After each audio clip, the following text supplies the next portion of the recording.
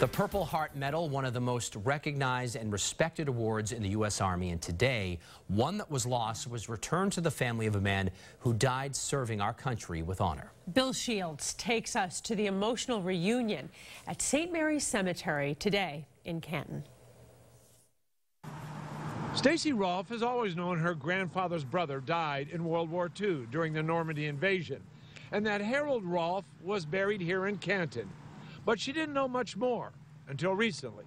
He died during Operation Cobra, which was the last day of Normandy as they pushed into further into France and Germany. So Harold Rolfe was awarded a Purple Heart Medal posthumously, but his widow remarried after the war, and the medal was lost until a couple in Florida stumbled across it. The story was just unfolding, and it was such a beautiful tale that just kept going and going and going. The Florida couple contacted Major Zachariah Fike of Purple Hearts Reunited. Here we are on the exact date that he died, on 25 July, some 70 years ago. And we get an opportunity to memorialize him and bring essentially a piece of him back to his family.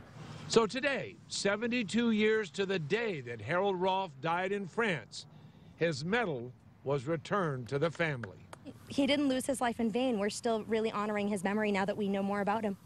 So how many other Harold Rolfes are out there? Perhaps thousands. These are just a few. That's thousands of families waiting to have honor restored to them. In Canton, I'm Bill Shields, WBZ News.